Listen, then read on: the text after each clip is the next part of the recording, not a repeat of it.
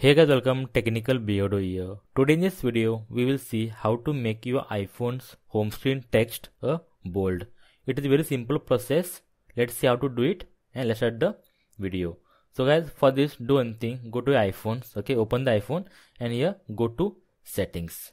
In settings, scroll down and open option called accessibility.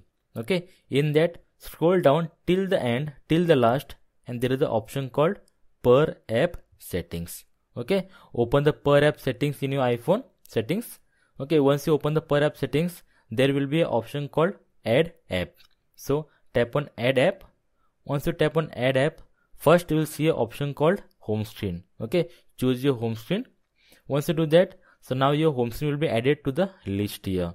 Okay, so now tap on home screen, open the home screen options, and here there are multiple ways you can customize your iPhone home screen. But for us, we require to bold text, right? So here the first option you see is a bold text. Okay, tap on that and here just choose on. So once you do that, for your iPhone home screen, okay, on your iPhone a home screen, a text will be bold. There are other options like your larger text. You can decide the text size as well for your iPhone home screen. You can choose it, slide the size, and you can choose it. Also, there are button shapes, etc.